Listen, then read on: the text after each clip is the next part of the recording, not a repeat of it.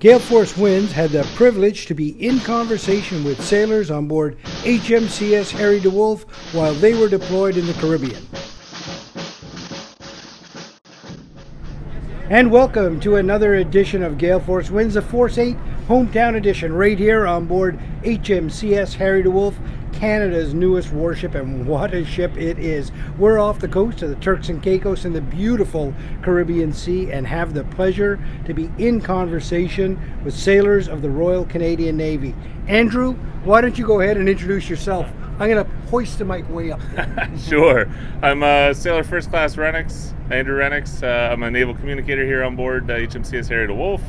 I'm originally from just outside of Toronto in Mississauga. Just outside Toronto in Mississauga. Tell me what it was like growing up there for you, Andrew. It's a suburban life. I mean, it's pretty typical stuff, I guess. It wasn't really too exciting. Spent a lot of time in Toronto, the city, and you know. You played rugby? I did. I played rugby in high school. Did some athletics in high school and stuff. I was a swimmer, lifeguard when I was growing up, that kind of thing. I would not want to be on the receiving end of a hit from you. No way.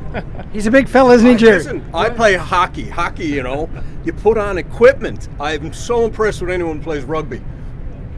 So I don't get the connection, Mississauga to the Navy. How did all this come about?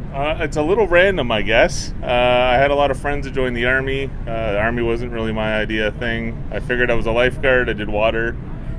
The Navy, why not? I'd never seen the coastline before I joined the Navy, so... So would you just walk down to the recruiting station there in North York and sign up? Yeah, it was Hamilton. But yeah, pretty much just walked in, said, hey, I want to join the Navy. I don't really know what they do, but I'm in. And right. Here I ended up, I guess. And so what occupation did you narrow in on? Was that your choice, or did they lead you to it? A little bit of both. So, yeah, just doing communications here on board. I like doing a lot of the tech work, computers, that kind of thing, so it fit in pretty well. Yeah.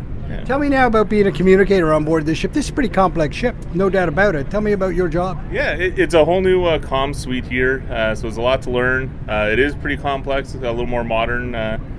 It's a nice system to do, but it's been a lot of learning, a lot of figuring out the different networks, different capabilities we have. So correct me if I'm wrong now, if the computer system goes down on board, you're the guy they come to. Definitely. Unfortunately, 24/7. I've definitely been woken up a few times from sleep, but that's part of the job.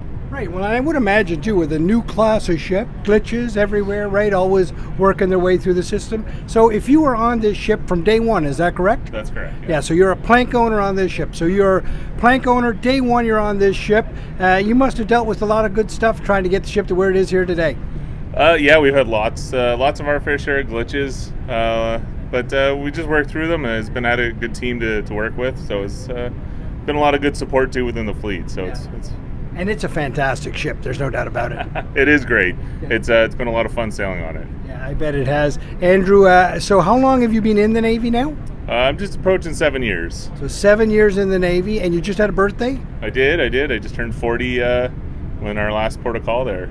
So 40 in your last port of call. Yeah. Well, happy birthday to you. Tell me this, what's your favorite part about being in the Navy? I like the camaraderie you get with the crew. It's something I think that's pretty unique to the forces in general.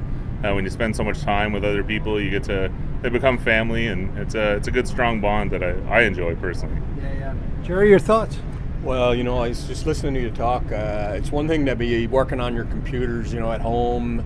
Having to do it here, you've got to put some ingenuity into it, I'm sure, and to keep it's, you know, one thing to keep your email running at home. It's another thing to keep the communications going on this ship, and for that, you know, it's very impressive. I just want to say that, you know, Alan and I bring a message from all Canadians. We are really proud of you, and thank you for serving. Oh, thank you. Thanks very much. Well, Andrew, anything you'd like to say to the folks back home?